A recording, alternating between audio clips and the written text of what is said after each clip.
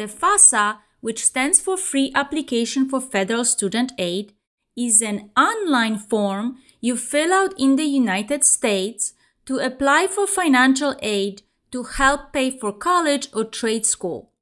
Even though there is a PDF version of it, you should do the process online if you can, as it is faster and more efficient.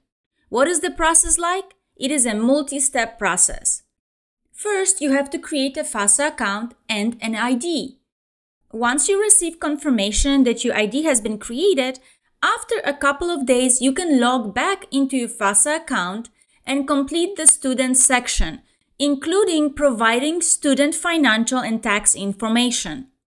During the filling out of the student section, you will need to send an invite to the parent, parents, or guardians so that they can complete their demographic and financial information, including information from their tax returns.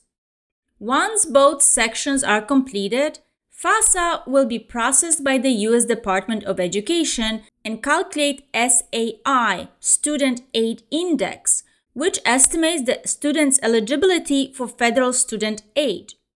The SAI is sent to the colleges that the students selected in their FAFSA application. Based on that information, colleges create financial aid offers that may include grants, loans, and scholarships, which are then sent to the student to help them make a decision about which college would be financially feasible. I will create a set of videos with explanation of each step. Thanks so much for watching.